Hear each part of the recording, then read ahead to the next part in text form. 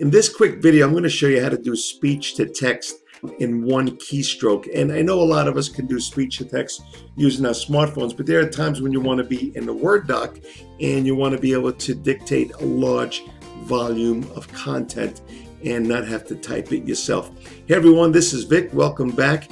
And I'm using Windows 10 here. What you want to do here is I'm going to go ahead and bring up the on-screen keyboard so that you know how to do it. Now, here's one thing about Windows 10. It all became app-based. So you don't really have to know where the icons are, where the software is anymore. You just kind of come on down to the Windows key, or you can do in the search bar, and you could just type anything that you're looking for. So I'm saying on-screen keyboard, click it, and there we go. Now we've got our on-screen keyboard, okay? So in order to do the speech to text, again, you don't need to do this on your on-screen keyboard. You're gonna just do this on your laptop or computer keyboard.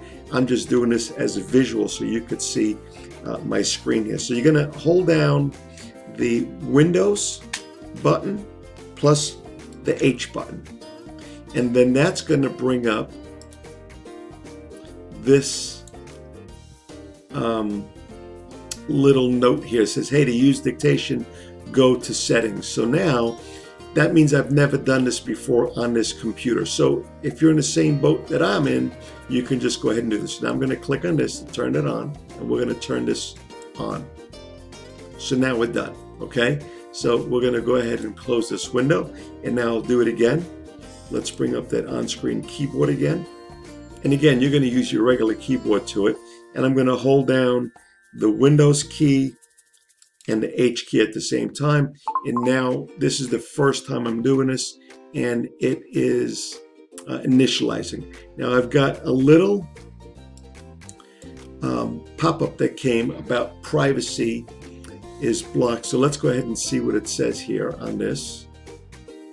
And allow apps. So it's getting my privacy settings, and I'm happy with all of them.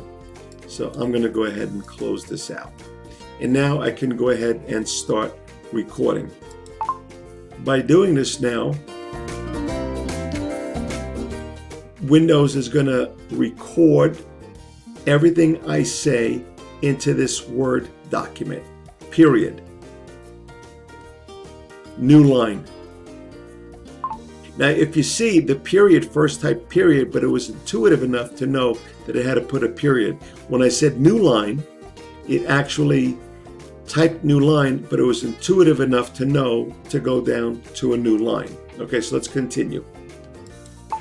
And then this is just more of the same, that you can go ahead and keep speaking, and Windows should be able to correct a lot of your grammar and a lot of your spelling as you go forward, period. There we go. So with that, I hope that helps, and I look forward to seeing you on the very next one.